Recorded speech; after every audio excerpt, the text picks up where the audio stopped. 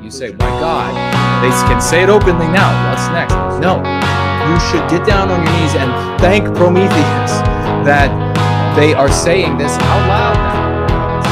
Dispensed with the excuses and the pretext that if too many of us are going free, they will begin to backtrack, move that goalpost again, and they'll start giving the excuses again. But you already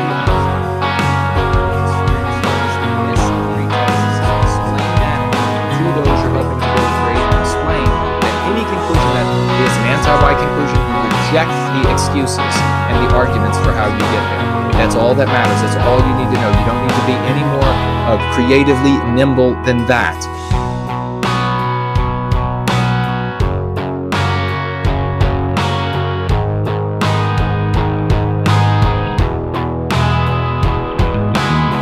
Dispensed with the excuses and the pretext. Excuses and the pretext.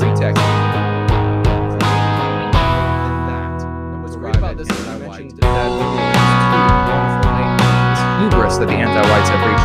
They use less and less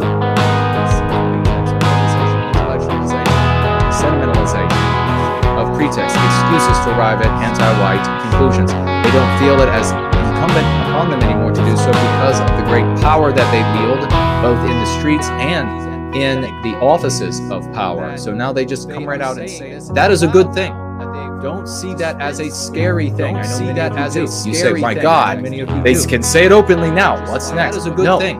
You should get down on your knees and thank Prometheus. Thank Prometheus. They are saying this out loud now that they've dispensed with thank Prometheus excuses and the pretext. Make no mistake, though, just like what they're doing with the anti-white slur racist, once they see that too many of us are going free, they will begin to backtrack, move that goalpost again, to backtrack, move that goalpost again, Thank Prometheus that they are saying this out loud. Don't see that as a scary thing.